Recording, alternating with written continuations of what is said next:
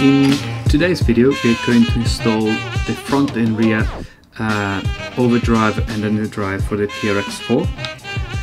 This kind of solution, this kind of gearing enables the front and the rear wheels to spin at a different speed, with the idea of having the rear wheel spinning faster than the front ones, which should help in steep climbs and in weight transfer. So by having the front wheels pulling a little bit less, there is less weight transfer towards the back. With this type of gearing solution, we enable the front and the rear wheels to spin at a different speed. By having the front wheels spinning faster than the rear ones, we change the weight transfer when we go on power. In this way, we should have less weight moving towards the back as we go on the gas. This should help specifically when we're trying to climb up steep hills and difficult obstacles. So as you go on the gas, normally with the inertia we want to push back. Instead, with this gearing we reduce that effect. So let's see how we go on installing this front and rear gear. So we will have to remove the wheels, the axle, to access the differentials, because we need to change the differential gear and the pinion. So first of all,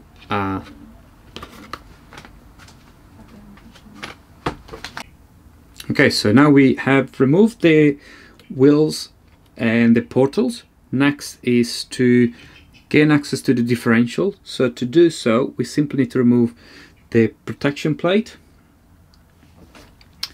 Just screws like this, 1 and 2.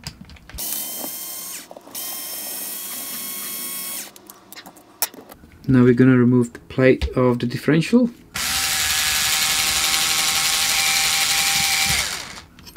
So it's 2 screws, just 4 screws to remove everything to undo the differential. So you got 2 screws on this side and 2 screws behind here.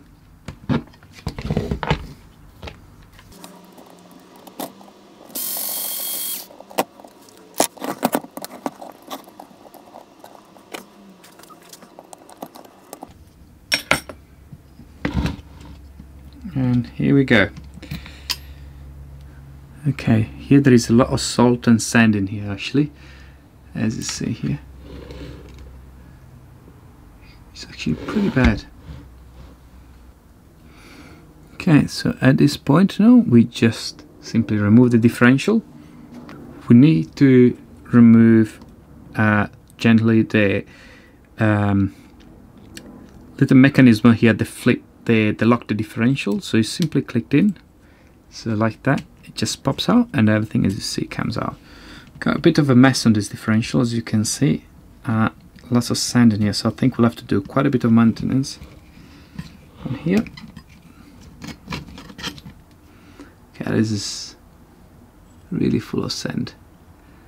So let's go ahead and remove the pinion gear. So to remove the pinion gear, you need to undo the 1.5mm grab screw that is just here on that holds the drive shaft. It's quite straightforward, comes off very easily.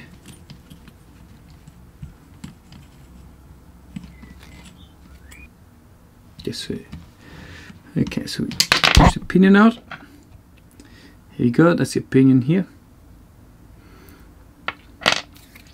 So we're gonna just blow with the compressor the full housing here, and then we should be good to fix the diff, replace the diff gear and the pinion. Okay, so that's the new diff, the new pinion. This is the new pinion. You can see it's quite a bit different. It's well machined, and it actually says Overdrive 12 to 33. It is a 12 tooth pinion on a 33 tooth gear on the differential, and that's the Overdrive.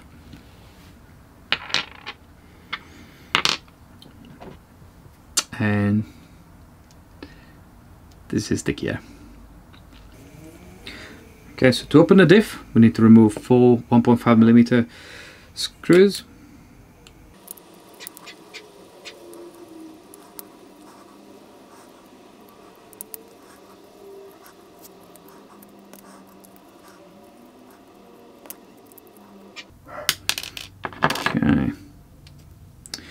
So the differential inside, as you see, is actually quite messed up, quite messy. So the differential is quite messy, so we're gonna have to remove the gears and everything and give it a really good clean. Looks like quite a bit of salt water went in this time. Okay, so we'll clean up all the gears. They're much better condition now. So we're going to reassemble the differential. For more information and details on the maintenance of a TRX4 diff, please check our other video. So the gears, this will go in the housing here. I'm going to put some differential oil here.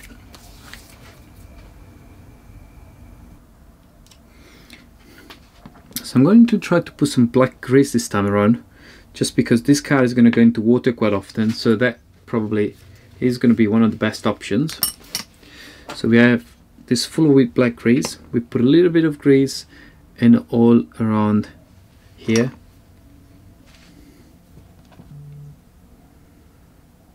Put this back into here.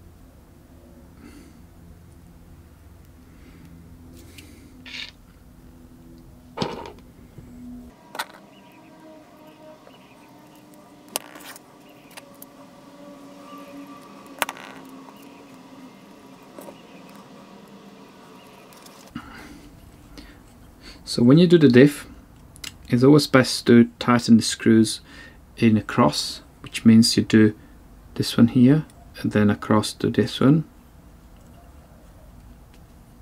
and then you go across to the one on its left or right, and then the one opposite again.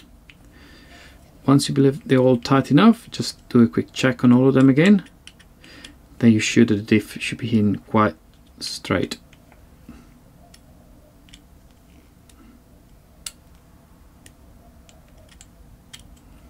Okay, so diff is done.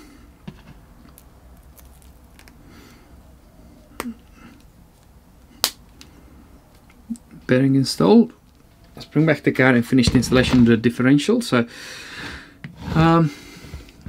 this can be at times a little bit tricky, because we need to make sure that the mechanisms that shift they lock the diffs is in the right position.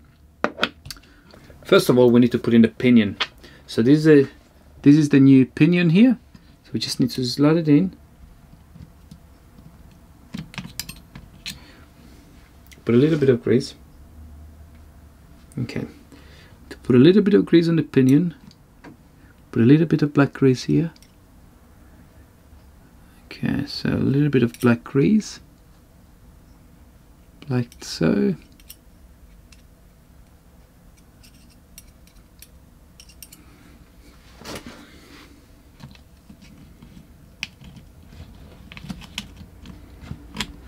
Put the pinion back in.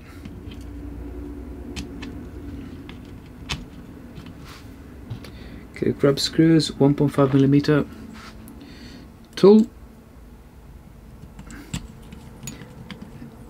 and the pinion is back in. Okay, so this process is very straightforward.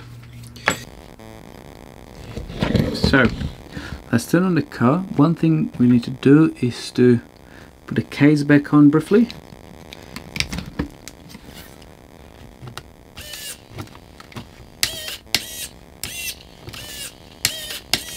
Okay, it's important to have the case back on, because all this groove in here, it's important to have the mechanism to work. So once the case is on, then we can make sure that everything works, and it all seems to be fine. Turn off the batteries, the car, throw it away. So the last step is to put a bit more grease in here, so it's all well lubricated.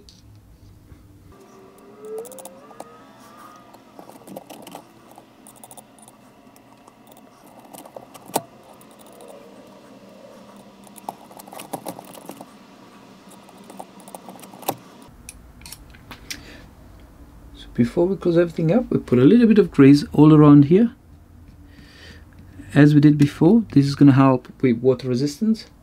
So now, so this is going to stop the water from coming in, or not going to stop, it's going to limit the amount of water that can possibly come in. The same thing on this side here. Okay, like this. Then we can put this back on, like so.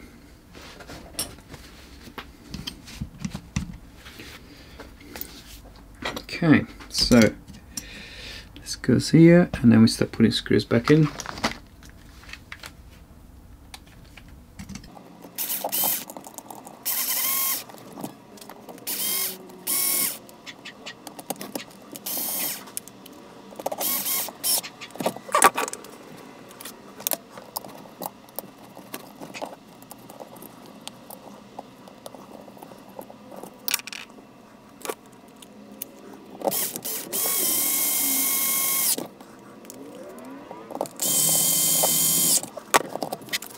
Okay, we are again at the end of one of the TRX4 series videos that we start producing the last few weeks. Today we installed the overdrive at the front and underdrive at the rear, and we can see here the result is quite noticeable. So the front wheels are spinning a lot faster than the rear one. Should help the car climbing steeper climbs. Obviously when you go on gas, normally the car would tend to tilt backwards, but by having more power at the front, the car should stay flatter and therefore able to climb large objects and so forth. Okay, so let's have a quick run. We put some body clips on the spokes of the rims here so you can see the difference of rotational speed between the front and the rear ones.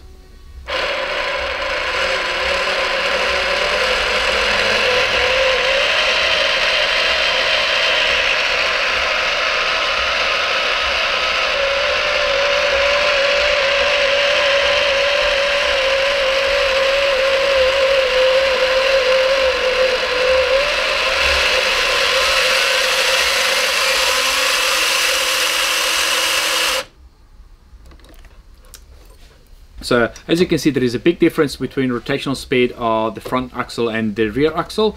Obviously we know that there is the overdrive and underdrive gears installed now, and we've been testing it on a few climbs, and the difference is actually really impressive. We're trying to climb a 50-degree step ladder, and the car surprisingly went up slowly, but it went up.